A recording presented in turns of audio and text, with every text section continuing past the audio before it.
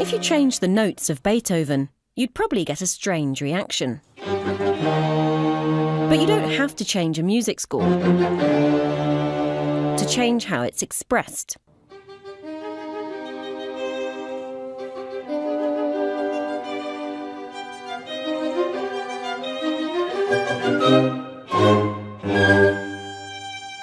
And it's the same in our genes. You don't have to change the DNA itself to change how genes are expressed.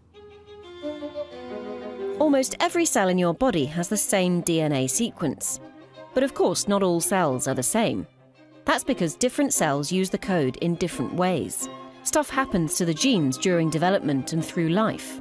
They're turned on and off depending on their jobs. A cell's combined set of all these changes is called its epigenome. The term epigenome describes changes that affect gene expression that aren't changes to the DNA itself, the sheet music. Epigenomic changes ensure that a heart cell is different to a brain cell, even though the code is the same. New work is helping to provide a reference of the epigenomic landscape in lots of different human cells. A fleet of scientists is trying to examine all these features as a way of understanding what cells do with their genetic code, and just how flexible it is, and what goes wrong in disease. Epigenomic changes are chemical tweaks to DNA and to the proteins that package our DNA. They don't necessarily affect genes themselves. They affect particular regions of the code whose job it is to turn genes on or off. One much talked about change is methylation. This is when a chemical gets added to the DNA and it primes a gene to be turned off.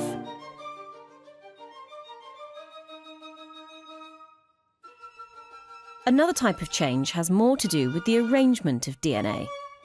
DNA isn't just in a big long endless line inside your cells. It's wrapped around proteins called histones. The configuration of these histone packages and how close together they sit can affect which genes are read and how many. Many changes to histone proteins or to DNA methylation are normal events in cell growth and development. When cells age, so there are still more changes to the epigenome. Some researchers have spotted an increase in methylation in older brains, for example. The environment too can affect the epigenome. Factors like what you eat, or if you smoke, or how much you exercise can also influence the cell through epigenomic changes. Some diseases are linked with epigenomic changes too. Take cancer, for example, where cells replicate out of control. Here, scientists see rogue epigenomic changes. These changes are linked to genes behaving weirdly, genes being expressed that shouldn't be expressed, or genes shut off that usually keep cells in check. There are changes to the epigenome in other disorders too. Take Alzheimer's.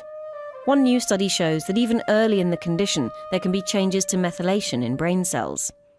It's still an open question whether these changes can trigger the disease.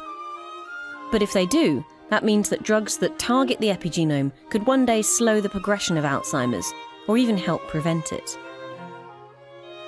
Finally, cells can inherit not just the DNA, the sheet music, but the epigenomic changes too. They pass these on to the next generation of cells. Just like a Beethoven symphony, a cell's epigenome is complex and exquisitely arranged. Scientists are starting to understand how that arrangement changes in different cell types during development and in disease.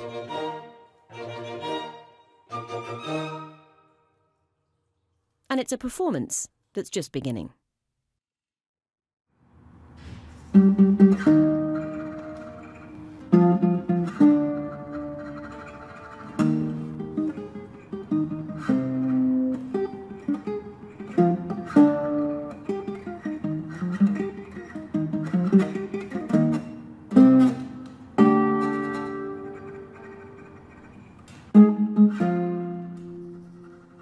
Produced with exclusive support from Illumina.